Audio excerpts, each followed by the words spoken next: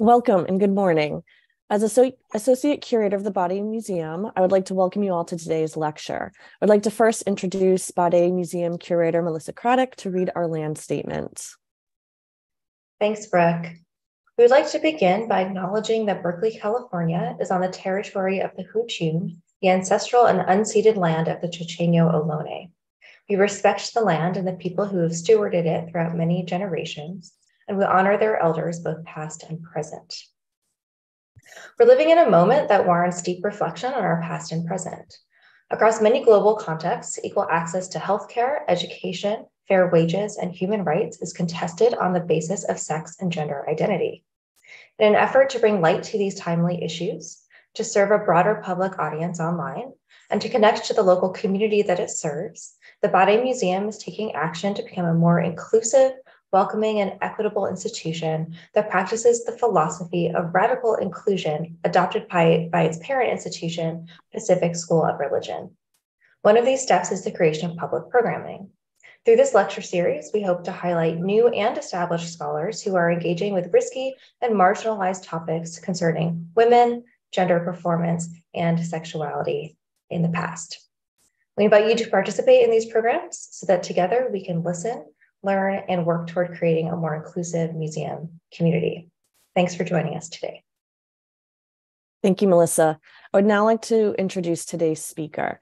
Dr. Ann Austin is an assistant professor of anthropology and archaeology at the University of Missouri, St. Louis. Her research combines the field of osteology and Egyptology in order to better understand daily life in ancient Egypt. Specifically, she uses data from ancient Egyptian human remains and daily life texts to reconstruct ancient Egyptian healthcare networks and identify the diseases and illnesses people experienced in the past. Ann's next research project will focus on the practice of tattooing in ancient Egypt and its potential connections to gender, religion, and medicine. Today, she'll be speaking to us about tattooed women, Bess and the Marsh, connecting tattooed bodies and figurines at Deir el-Medina, Egypt. Take it away, Ann. Thanks, Brooke. And thank you all for inviting me. I'm really excited to share this research with everyone here today and anyone who's able to watch in the future.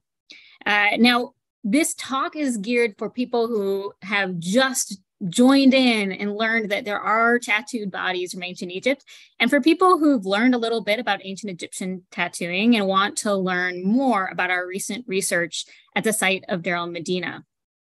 So let me first give you some orientation around this topic and introduce you to the ways that we even talk about tattooing more broadly. And I'll start with this summary of publications on tattooed human remains from sites across the world. So globally, up until 2016, we can look at the number of articles that people published about tattooing in the past.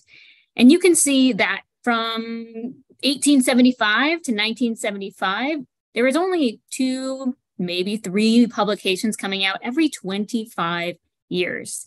And it isn't until the late 1970s that we start to see this topic really blossom and bloom.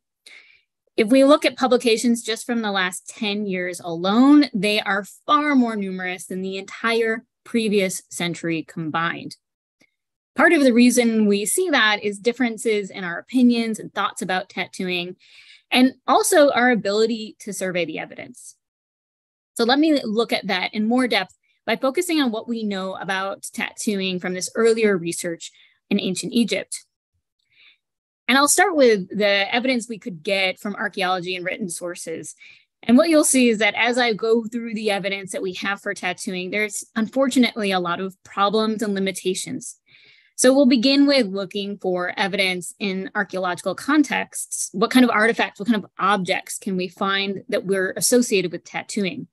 And I can tell you that it's very hard. You're literally looking for needles in a city that had been occupied for hundreds to thousands of years. So for example, on the left, we see an image of some copper needles from the pre-dynastic or early dynastic site of Kafr Hassan Dawood. And these needles were found together and proposed by Tassi to possibly be tattoo implements, but they could have been used for other purposes. In fact, when we find ancient needles in other contexts, we associate them with cloth production or other functions.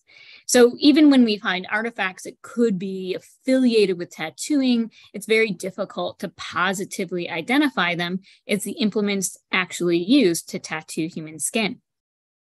In Egypt, we have the benefit of being able to use written sources to learn about ancient tattooing, but unfortunately, the written record in Egypt, while extensive, does not talk about this practice. Take, for example, Papyrus Bremner Rind, a very extensive papyrus that originally dates to the Ptolemaic period, but represents also earlier texts around ancient Egyptian religion and practice. This papyrus has a verb meten in it, and when it first appears, it seems like it might be about tattooing. It's written with a kind of sharp implement, so it seems like it's about inscribing into the skin, and it describes metenu, inscribing into the arms of two individuals. But if we look just a little later in that same text with that same verb, the verb meten is used and described as inscribing into a waxen figure of Apep. In that case, it seems like the verb is being used for something that's not human skin, and perhaps the implement that they have, a sharp knife, might not even apply, since if we look at evidence that I'll show you from human remains, it seems that tattoos were more likely to be hand-poked rather than incised. Another area that people have looked for evidence of tattooing is in artistic contexts. So for example, in the Middle Kingdom, we find these markings on the bodies of truncated figurines, like the one in the center, or paddle dolls, like the one on the left. In some cases, these markings are really ambiguous. It's hard to know, are the markings intended to show tattoos, or are they intended to show some kind of decoration? Are they intended to show jewelry? Are they intended to show henna and temporary markings on the skin?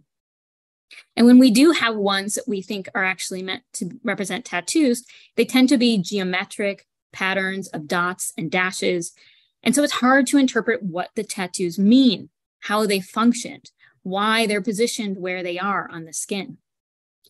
If we look a little later in time, we go to the New Kingdom, we have images of an Egyptian god, Bes, who is a god that was associated with protections for the household, particularly children and young mothers. And here I want to show you kind of the diversity of examples of possible tattoos of Bes. You can see a variety of images here.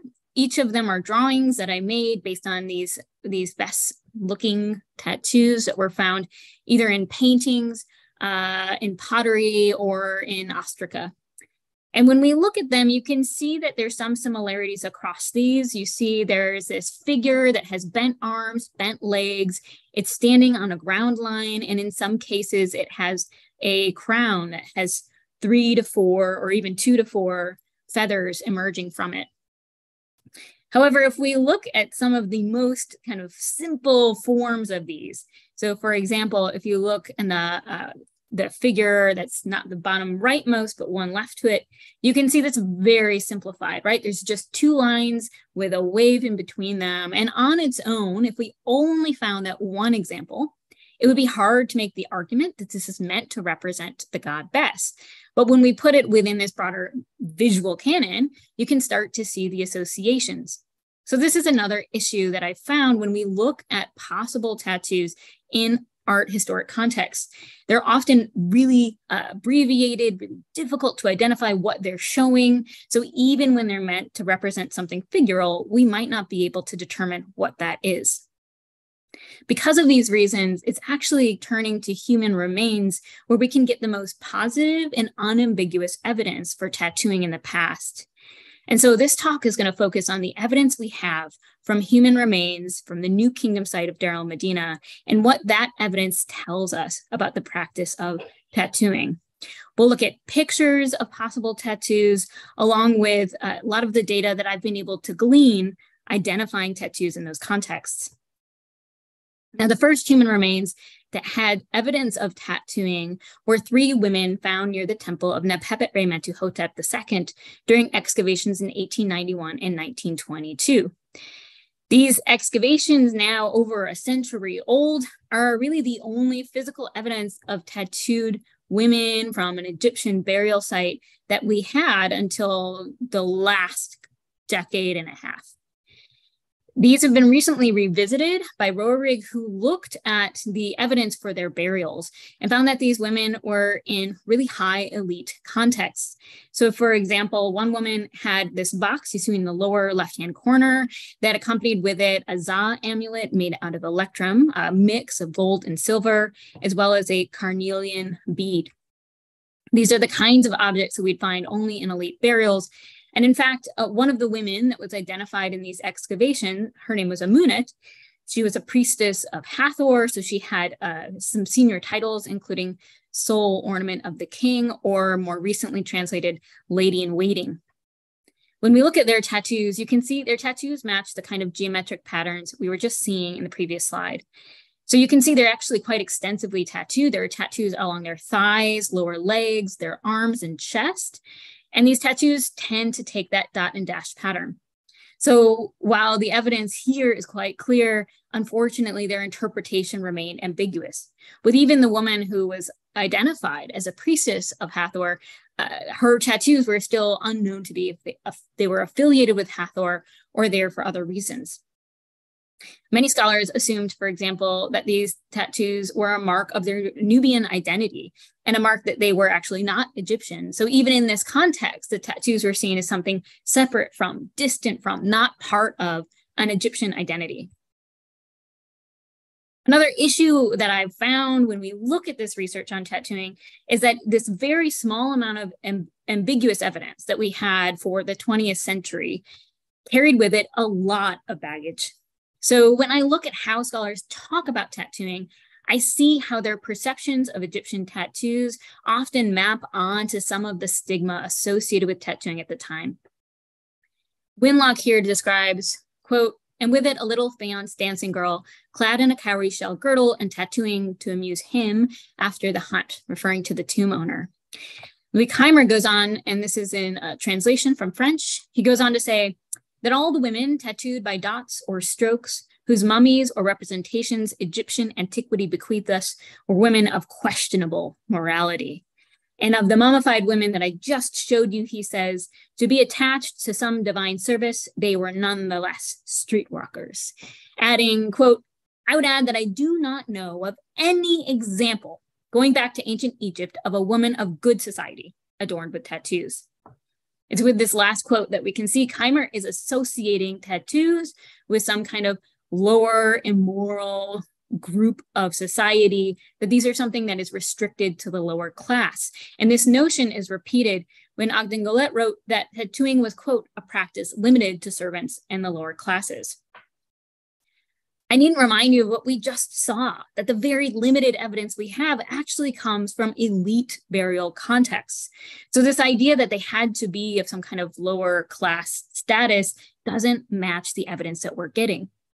And the notion that the tattoos were merely there as a way to amuse Neferhotep, as a way to elicit some kind of carnal desire in a tomb owner or in the king, that those notions don't always map on to the tattoos that I'm seeing in human remains.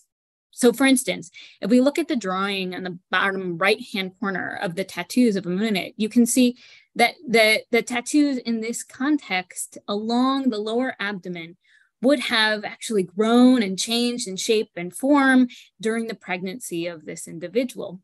So when we talk about tattooing as something that's explicitly for the erotic desire of some tomb owner, of the king, of a male in all of these cases, it seems that it doesn't actually betray what's going on in the ancient Egyptian evidence that they had available to them. I position this as something of the 20th century, but what I've seen is because that's our foundational scholarship on tattooing in ancient Egypt, what we see is that over time, and even in the most recent publications, this notion that tattooing was exclusively to elicit erotic desire continues to be the case. So for example, we have this original quote from 1988, "Small in scale, easily fondled, and intentionally rendered physically helpless. Such statuettes," meaning that the truncated figurines that we just saw, the ones that were in green, "such statuettes were interred with the deceased to arouse his primitive sexual instincts. The priestess Amunet and the figurines in question are all associated with Hathor, the most lascivious of all Egyptian goddesses. Consequently, the tattoos of this group of figurines and of the mummy of Amunet have an undeniably carnal overtone. Another author says the women who are tattooed on their leg with an image of the god Bes are women of shameless and libertine morals who are ready to give themselves to their husband, lover, or client. And the final quote says, the paintings and artifacts depicting pretty tattooed girls might suggest that this style of tattooing was fashionable in Egypt only among female musicians, dancers, and courtesans, and that all tattooed women considered tattooing as an appropriate way to enhance their carnal beauty. These quotes show this continuous interest in thinking about tattoos as exclusively eroticizing. They also suggest that tattoos must be associated with sex work, with several implications for this. So, for example, the middle quote references that women are ready to give themselves to their clients. The final quote uses the word courtesans, which in some contexts is used as a way to kind of reference sex work as well. And we see earlier quotes from the 20th century also talking about tattooed women as sex workers. In reality, however, we actually just don't have evidence for that. We don't have written records that make any of those associations. We don't have any evidence that talks about sex work and tattooing together. In fact, sex work is actually not talked about in ancient Egypt. So that doesn't mean it didn't happen, but it does suggest that these notions that connect tattooing with eroticized female bodies and sex work come from some other place. And I'd argue where they're coming from is actually the ideas that were present and ubiquitous in America and Europe during the 19th and 20th century when these quotes first start to appear. Olive Oatman, pictured on the left, is one of the most famous examples of early tattooed women in this new ideas around talking about tattooing during that time in America and Europe. Her story was made famous because on her road to westward expansion, she and her sister were abducted. And when they were abducted, their chins were tattooed. So we have this famous picture of her with a tattooed chin. And her story was repeated and moderated and changed by others as they sought to connect tattooing with the mystery, the intrigue of westward expansion in the United States. Irene Woodward took advantage of this herself. So she used a story that she grew up in a little log cabin, and her father, having liked tattooing so much, tattooed her whole body. This story was something that she fabricated, but still used those same connections. And when we look even a little forward, we see that women start to be really extensively used as tattoo shows. For instance, Betty Broadbent was in the circus as a tattooed performer. She's pictured here with over 400 tattoos on her body. And as women stripped down to show the tattoos, their bodies were both an exhibit of tattooing and also a way to kind of more culturally acceptably show women's skin. So they had that notion, that connection with sexuality. These erotic connections, I could go into more depth, but if you're interested in learning more, I have a recent article, a book chapter that's come out in this book, Women in Ancient Egypt. Since it's Women's History Month, I wanted to let people know about this. This is a volume that just came out. It has contributions from over 24 scholars, and in it, we focus on what we've learned about women and how our recent research has really changed the notions that we have about ancient Egyptian women. The point here is that these original ideas seem to really not be based in the ancient Egyptian evidence and are much stronger correlated with what's going on in Europe, what's going on in America, the ideas that people have about tattooing that they're pushing onto the ancient Egyptian evidence. So what we're going to do here today is actually take a step back, look at our new evidence, and see how that might change some of these ideas we have around the role of tattooed women in ancient Egypt. And I'll just point out that one of the really exciting things about this topic is it is a new topic. So you're looking at a table that was published in 2019, so it can be even updated from here. This table shows all of the evidence that comes from Egypt of individuals who have tattoos. Now you can see the examples that I just talked about are on here, but you can see there are far more examples that also include some burials in Nubian contexts in Egypt. Everything that has an orange arrow has been published since 2000, with many of the publications coming out in the last 5 to 10 years. So as we get more evidence, we actually have a much better understanding of the practice of tattooing, and we can start changing some of these misconceptions. Some of the earliest evidence we have for tattooing is now coming from Egypt. So we have examples that are pre-dynastic, and we also have a lot more examples coming from the research that we're doing at the site of Deir el-Medina, where now cumulatively, we actually have enough examples that we probably have more tattoos at Deir el-Medina than any of the other sites and periods from Egypt combined. And the first example I want to talk about is the first evidence that I found for tattooing. And I'll tell you that this was not something I was looking for. I didn't actually plan to study tattooing, but I do work as a bioarchaeologist for the Institut Français d'Archéologie Orientale mission at Deir el-Medina. And my original goal and scholarship was focused on identifying the human remains at the site, learning more about health, about the experiences of the people in this village, about their demography. And so I was working on site as a member of this mission. I was inside a tomb, and inside that tomb, the human remains were all commingled. And by commingled, I mean, when they were originally found by the French Institute a century ago, they'd been looted extensively. So the bodies had been really torn to pieces. And what was left was a pile of human remains. And those human remains had been moved out of the way so that that tomb that I was working in could be accessed and visited. The village of Deir el-Medina, I'll just mention for those of you who are unfamiliar with it, is the village of the tomb workers who cut and decorated royal tombs in Egypt's New Kingdom period. And I want you to think of these people as a pretty elite group. They are doing hard physical manual labor, at least the men within the village, but they are also given every resource they need by the Egyptian state. So they're almost a mix of a blue and white collar workforce. As I was working in the human remains in this tomb, I came across this one torso of a woman. You can see the head wasn't present, the hands weren't present, and the legs weren't present. But I instantly noticed markings on her neck. And moving back from that, I looked along her body and I saw the extensive number of tattoos in the image before you. She had over 30 tattoos along her arms, shoulders, lower back, and neck.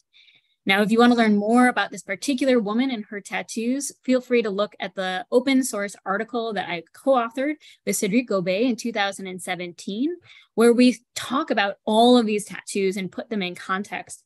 But I'll just give you a quick rundown of some of the ones that really gave us the most information. And I'll start by looking at this motif that we see at the neck and the top of the shoulder, which is the ear Nefer formula. It's composed of the sacred Wadjet eye with 2 to 3 Nefer signs between them. And when found in other contexts, it's been interpreted as a way to say to do good, to do good. So you can read the hieroglyphs from the center moving out, the Nefer sign meaning goodness, the Iri sign to do means to do. And here, when it's done with a Wadjet eye, it's given that kind of divine ability to do good. What's fascinating with this is that it was placed not only at the tops of the shoulders, but in the neck, it's placed over the voice box. So we suggested that in the way that Egyptians thought about magic and how it operated, as she spoke, as her voice came up, she actually contacted the voice box. It actually went and touched the voice box. And it was through that process that she was able to do good in the way that she used her voice to sing. Moving down the arm, we also found tattoos that match exactly the problems I showed you earlier. So for example, we see these markings in this one image of these 4 women at the tops of their shoulders. It's this cross pattern, very reduced, doesn't really tell us what it is. And previous scholars suggested maybe this is a representation of tattoos. We did find, in fact, some cross-like patterns on this woman's shoulder. So you can see the 3 sides of a possible cross in the upper left-hand corner of the image. but we don't know what they are. We can't tell. We know it's more complex than a cross, but it just gives you a sense that when we find these tattoos, there are many different patterns that are really hard for us to make out, maybe because they're not appearing in the standard places where we're looking for these motifs. We also found numerous tattoos that connect with the goddess Hathor. So we found cows that connect with that goddess. We found these tattoos on her back that are also graffiti found on the floor of the goddess Hathor at Deir el-Medina.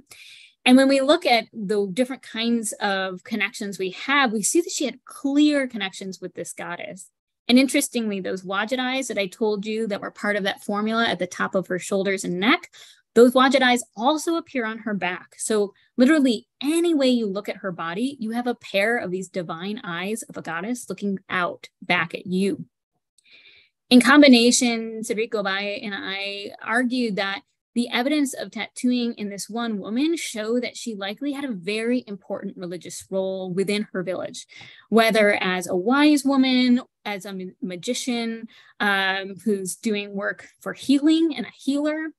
It's hard to know. She could have even been a kind of priestess, but what's fascinating is if we look at texts and titles during this time, the title, Priestess of Hathor, that same title that Amunat had just a few hundred years earlier, that title is gone. So when we look at those kinds of sources, we look at official titles of religious hierarchy, we don't have evidence that women are fulfilling these roles. And yet, the tattoos tell us a different story and start to make new arguments around what tattoos are doing. And here we argue that the tattoos are giving her these divine abilities. They're helping embody the divine in her body.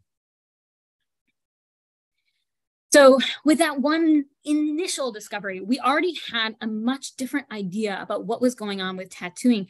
But what made that discovery hard to contextualize is really, where did it come from? Where did a woman with 30 tattoos, with basically half sleeves on both arms, neck tattoos and back tattoos, whose legs we don't even know, who may also have been tattooed, where did she come from in a context where we originally didn't even really have evidence that people were tattooing, aside from a couple of ambiguous depictions of single tattoos?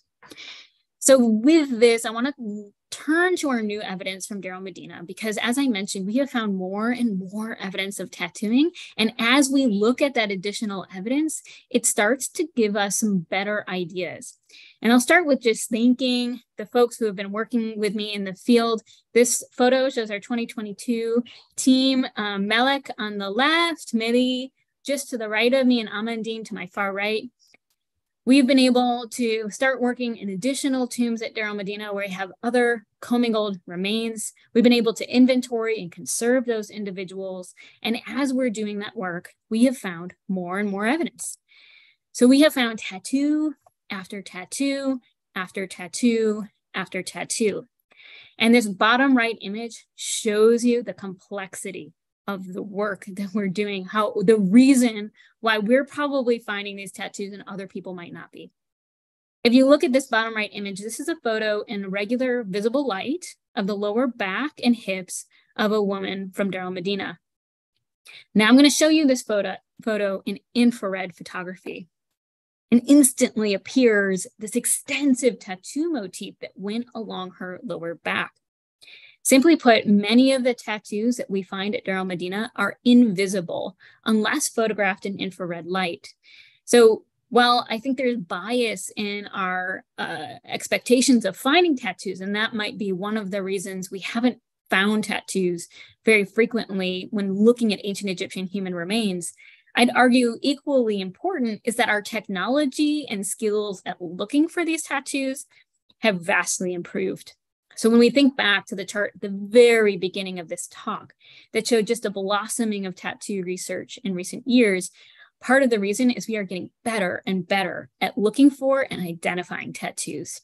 And it's with this that I hope other scholars will start identifying tattoos at other sites like ours, Deir el-Medina. So as we get more evidence, we are starting to ask different questions. So for instance, we can ask questions about the distribution of these tattoos. Where are they appearing? Now, the image that you see in front of you in red shows the places where we found tattoos on the first woman that was so extensively tattooed. And the blue shows new areas where we found tattoos since then. You can see, for instance, the lower back, which I'll talk about in a moment, was really a center point, a place where we find them repeatedly. But interestingly, we have not found the exact same tattoo in the exact same location of all the people that we've looked at. We can also ask when and to whom are these visible. So it's interesting, the first woman that we found, her tattoos were mostly highly visible. You can see, for example, that she didn't have tattoos placed along the very tops of her shoulders where you would expect the dress to lie. So the area covered by cloth is actually not tattooed, but the areas surrounding it were. The only areas that we found in that example that weren't normally exposed would be the ones on her lower back. So it's possible that when we look at this evidence, we can see that tattoos shift in meaning depending on their location and symbolism. We can ask, how is imagery linked to location, which will come up in a few moments. We could also ask about things like, age, sex, or gender. So you'll notice that in this talk, I've really been talking about tattooed women in ancient Egypt. And the reason is it's an extremely gendered practice. So when we look at the evidence we have from the Middle Kingdom and from the New Kingdom, from most of the places and time periods that you've seen so far in this lecture, that evidence is dominantly on women. It seems to be a tradition very gendered, very much focused on women's bodies, and may have even been done by women, because in other contexts, other anthropological studies, when we find gendered tattoo practices, they often are done by women for women. In terms of age, so far, when we look in human remains at least, all of our evidence comes from adults. We don't have anyone under the age of 20 to 25. We don't have anyone under that age with evidence of tattooing, although our sample size is quite small. So we keep looking to see if we can find evidence in some of these other places. So do we find evidence on men? Do we find evidence on teenagers or even children? We can also ask, what kind of symbols and motifs are there? How common are they? How unique? What's missing? So for example, I showed you at the beginning of the talk, these possible best tattoos that were found in drawings and depictions. And what we'll see in this talk is that we actually have our first physical evidence of one of these. So we can now say that those drawings aren't meant to be something temporary. They're actually showing a real tattoo that we have evidence for from our site. I'll also point out that we don't really get hieroglyphic tattoos. Tattoos aren't textual in the way that we talk about Egyptian texts. In fact, they do seem to have some kind of visual language. They do show up in other places where we don't have text. So as I showed you, we have some really reduced symbols that were found as graffiti. And those symbols are hieroglyphic in nature, but they aren't grammatical texts. They aren't very extensive. They aren't very long. They're usually one or two hieroglyphs put together. So when we look at what these are showing, the visual language, it isn't the same as the textual language. And this again might point to the fact that the people who are making and producing these tattoos and wearing these tattoos, these people are wearing them with a whole different canon, a whole different tradition than our kind of traditional textual tradition, which is dominantly done by men, at least in this context. So here we also see there might be a gender divide in the way that these symbols are being used and developed. I'm not only looking for this evidence in human remains, we're also looking at what we can see from artistic depictions. So already we started to answer some of these questions, like, do depicted tattoos match the physical evidence, which we're able to see with this image of the god Bes. You can see a painted version of this found on the thighs of a woman from a painting inside a household at Deir el-Medina. But we can also look at when do tattoos show up and when are they not present in depictions of tattoos to see if that tells us more about what is going on, about when and who gets tattooed. It's interesting. So this is an example of an ostracon from Deir el-Medina, and it's got this painting of a woman doing an acrobatic move. So you can see she's bending her back, and on her thigh, we have one of those kind of dot and dash geometric style tattoos, similar to the ones we found from earlier periods, but present here at Deir el-Medina. But I can look at a very similar ostracon from the Turin Museum, and see very similar acrobatic performance with no tattoo present. So if we are starting to interpret these tattoos as meaning ethnicity or identity, it's interesting to see that they don't always appear in some of the exact same contexts.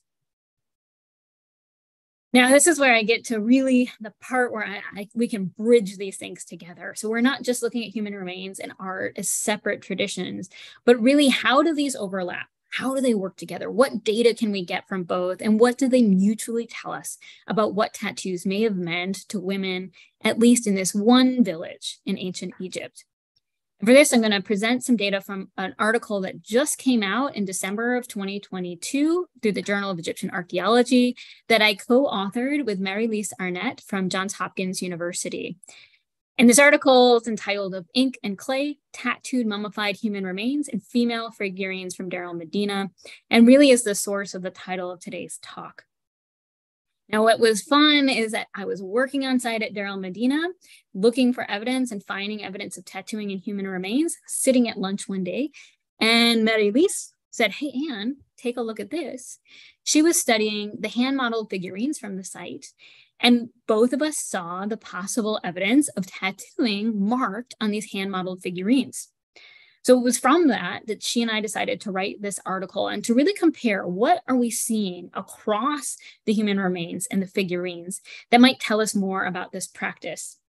Now, what's really interesting about the work that Mary-Lise was doing is she was looking at these figurines, and these are ones that are, as I mentioned, hand-modeled, so they're not mass manufactured. And you can see that, especially as visible in the middle image, these figurines are often shown as pregnant. So the ones where we found evidence of tattooing also often were shown as being pregnant, and their tattoos started to have some of the same motifs as the tattoos that I've been showing you in this presentation. So we looked not only at this evidence, but pulled in any of our other evidence of tattooing from the same region and same period, and we started to notice similarities across different evidence. For example, when I showed you that image in infrared that suddenly made tattoos appear, what I showed you was a pattern of tattoos in the lower back of a woman that had an image of ibexes eating from floral bouquets on either hip, between which you can see a zigzag pattern, which might evoke water, and above which we have another one of those wadjet eyes, those protective symbols. Now, fascinatingly, there is a spoon from the Pushkin Museum, which you can see an image of above. And when we look at the tattoos of that spoon, you can see a very similar motif. You have ibex mounting this floral motif that's coming in the center with watery lines underneath. And here it's an ibex that's shown in a marshy environment with marshy plants and water appearing. This is on the lower back, that hot spot for tattoos. We also, as we saw, have an image of the god Bes evidenced in the tattoos. So you can see here a reconstruction of another woman with another lower back tattoo. But here we have the god Bes represented by that bent arm and bent leg on the left side of this image with a crown. We reconstructed it to have 4 feathers, but it could have a different amount. And he's standing next to a pot of fat. Now, this was actually part of the offerings given to women just after childbirth during that very tenuous period where both woman and child need to survive. In Deir el-Medina, we have texts that talk about the gifts given to that woman for that 2-week interval. And the cone of fat was one of those gifts, and Bes was associated with this time as a protector of women and children during such perilous moments. If we look across some of our other evidence, you can see the consistency of these wavy lines just above the buttocks, the use of floral motifs always placed around the hips or between the hips. And those also appear in some of the other hand-modeled figurines that Mary-Lise was studying.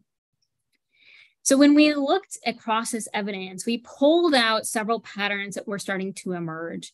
And one of the things we noticed was that we consistently find these dot markings that were done, especially in the figurines depicting possible tattoos.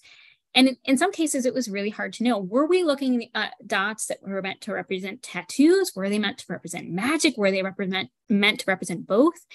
And what we found was that in some cases, it really seemed that our dots and squiggly lines, that those are abbreviated tattoos, like the one you see in the bottom. More ambiguous are things like these 7 dots placed at the neck of this individual.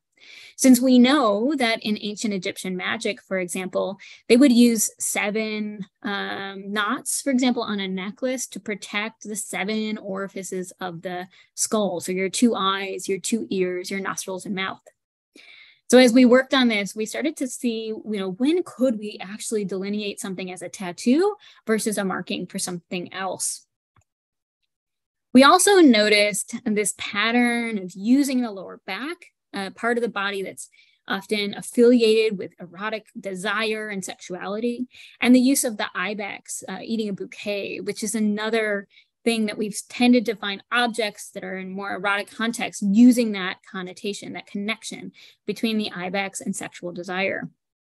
So we argued that the tattoos do have that kind of erotic function when they're on the lower back, when they're serving, when they have connections to eroticism and the kinds of symbols they have. But we also found examples where the marshy scenes on the lower back may have actually been connected with a kind of medical protection during childbirth. So we argue hypothetically, this is all new, so we're still working our way through the evidence. But we argue that when we look at medical texts, talk about what to do when women are experiencing pain from parturition, for example, what we see in those texts is that the lower back pain, that area of the body, is described as fire. And you use water and the cooling waters as a medical treatment to try and manage with that fire. So presenting watery marsh scenes on the lower back seems like an ideal way to make that connection, to connect between the fires that need to be cooled and to actually ritually, magically cool the body. And then, as I mentioned, what we're seeing with this best tattoo is connected exactly with the kinds of protections that were done after birth and the kinds of objects given to women to ensure success for both a woman and child soon after childbirth. Now, the tattoo that I showed you earlier, we actually, of course, after submitting our publication, found the rest of that tattoo motif in our next season of field work at Deir el-Medina. And so I have it pictured here so you can see it. You can see the part that we began with, the bent arms and bent legs of Bess next to a pot of fat. And if you move to the right, you can see that that chevron pattern continues. We have a beautiful floral bouquet at the center of the back. And then on the far right, we have a repeat of Bess, but above it, skin is preserved in an area that was not preserved on the left side. And when I see that image of what's above, one thing I notice is some possible connections to the birth arbors that we find at Deir el-Medina as depicted in ostraca. So I have an example of one of these ostraca here. You can see a woman is breastfeeding, and around her, you can see she's surrounded by this shrine. It's made out of papyrus plants that are then connected with the convolvulus leaves going up those papyrus plants. I see a direct connection between that and some of the imagery that's present on the right side of this tattoo. So this would be another bit of evidence that could suggest that this tattoo is really connecting between what's happening visually for women just after birth and the things needed to protect them. Overall, through their location, symbolism, and shared motifs, what we see is that tattooing connects to women's multiple roles in the birth process, whether as lovers, as being pregnant, as midwives, or new mothers. We find that the gods that they're associated with, these images of Bes or Beset and Hathor, are the same gods that are also the ones that protect this very important period of childbirth and early pregnancy. And what I see when I look at this evidence more broadly is that with each new discovery that we've made, we have new ideas about what's happening with tattooing in ancient Egypt. And so it's with that I hope in our future seasons at Deir el-Medina, we can continue to unravel the mystery of what tattooing was and understand its function in Egypt more broadly. Thank you.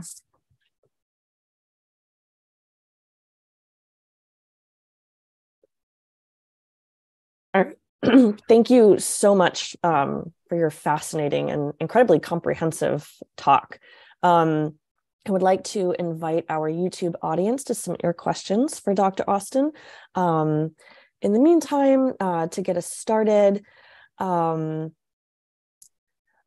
was wondering, so at the beginning of your talk, you talk a little bit about sort of the, you show some of like the distribution of tattoos and where they are on the body. And I was wondering if you could go into more detail about the relationship between the distribution of tattoos on the body and clothing or dress. So what kinds of clothing were these women wearing?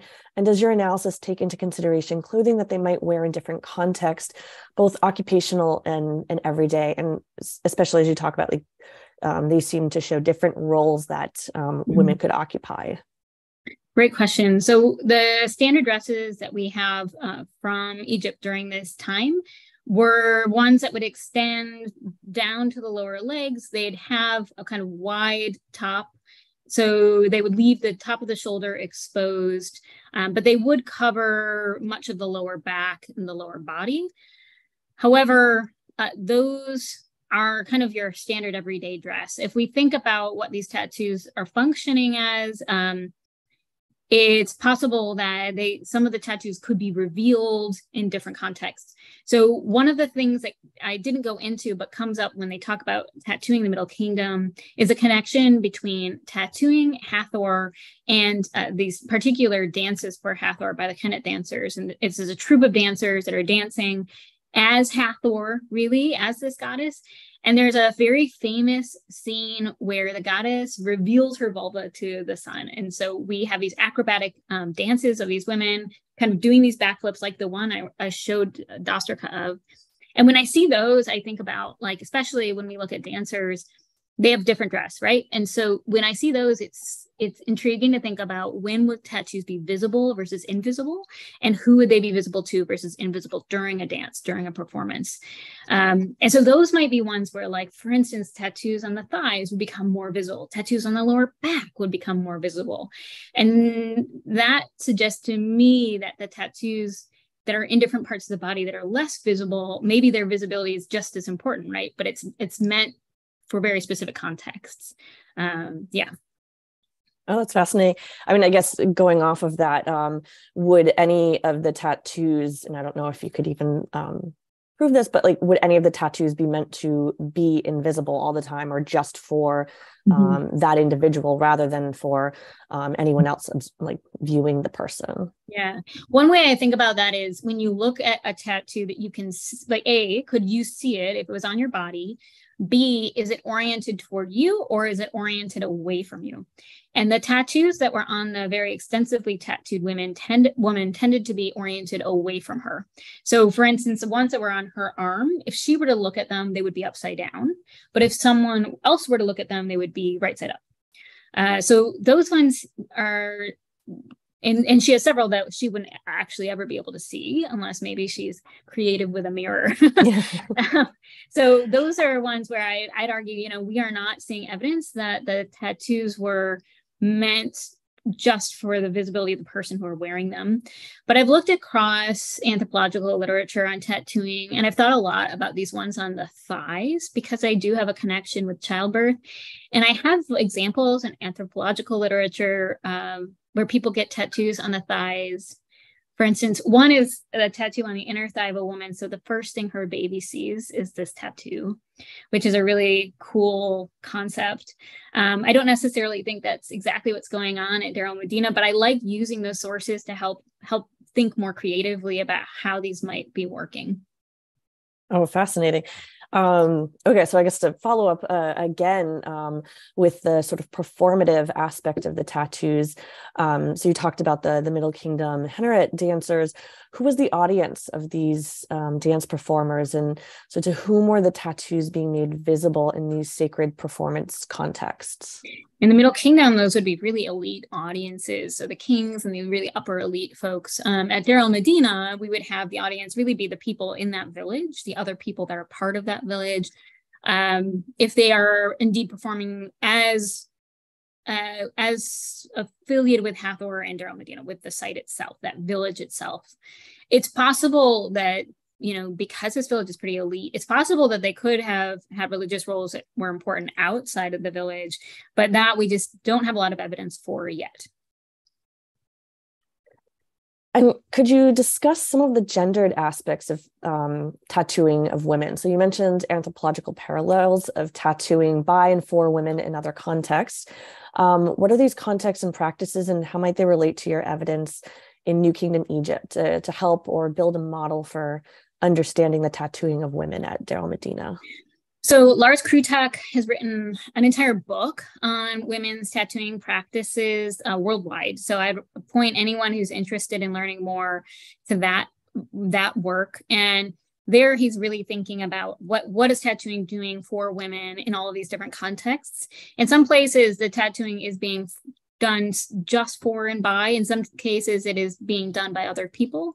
But in many of the contexts, when it's being done for and by, the relationship between the person who's getting the tattoo and the person who's making the tattoo is very important as well. So we'll see senior women in the community do the tattoos. We'll see senior women within a family do the tattoos. So there's places where that's a context. And I think it's really interesting to think at Deir el-Medina then, who was making these? Would it have been, for instance, our very heavily tattooed woman, was she heavily tattooed? Was she also a tattooist? Like, was there some importance to her having more tattoos than so far anyone else that we've been able to find? And I just don't know. These are the questions I'm asking and I can't answer yet.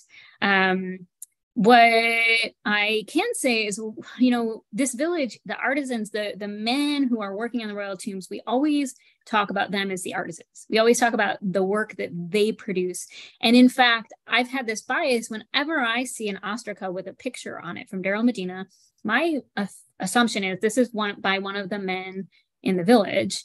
And I've actually stepped back from that and started to question that, because when I look at the ostraca, I find ostraca that don't match the normal artistic canons in ancient Egypt emerging from the village. So for instance, there's this one really strange ostracon from Deir el-Medina. It's forward facing, which Egyptians don't like to do. And it shows a neck and it has a cross at the neck. And it's one of the very few ones that shows a marking on the skin. And I thought, well, interesting. Like if I found this in any other context, I wouldn't think it was from Egypt at all because it looks so foreign. But maybe part of the reason it looks so foreign is it's not being produced by the men in the village who are required to make art by a very specific canon. Maybe it's being produced with another tradition at all, completely. So I think about that tattooing as like this possible other artistic tradition that's happening I know that we haven't seen in the village because it's not showing up in the places we tend to find evidence. It's not showing up on the tomb walls. It's not showing up in the written records. And so we don't actually have as much evidence for it, but it is showing up on bodies and maybe in some of these other places. But all of that is just my hypothetical idea so far. Oh, that's wonderful. Would you mind actually stop sharing your screen? Mm-hmm. Okay, we have a YouTube question. So someone is interested to know if you were able to determine whether these women were Nubians. So far, I don't. So it's very hard to tell ethnicity simply from human remains. What I see is that there are at least connections between the type of tattoos they have and many of the other things happening by or near this village that is not associated with Nubia.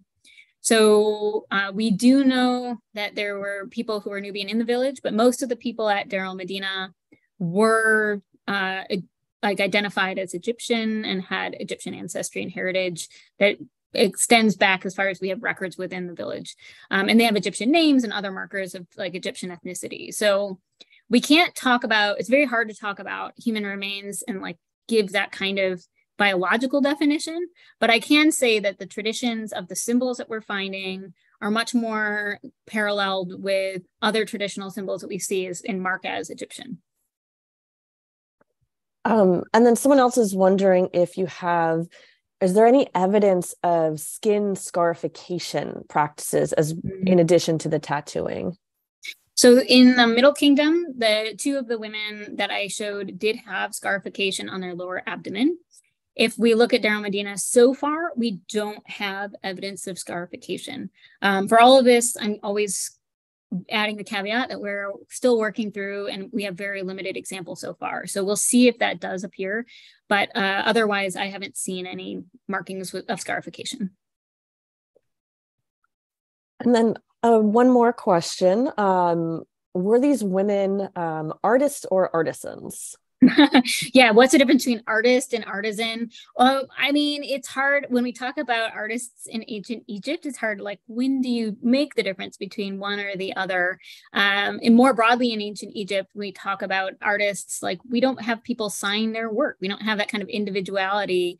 And we often refer to the people of the village, the men in the village, as artisans, because they're doing work as a workshop, as a group that is standardized and for the king. How these women and how their tattoos fit in is where I think we could all debate and discuss. Well, thank you so much again, Dr. Austin, for your talk. It was wonderful. I can't wait to read your articles that are coming out and hear more about this fascinating project.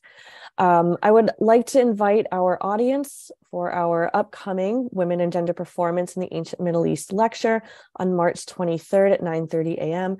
Dr. Pratima Golapalakrishnan will present Laboring Women, Work in Domestic Space in the Late Ancient Near East.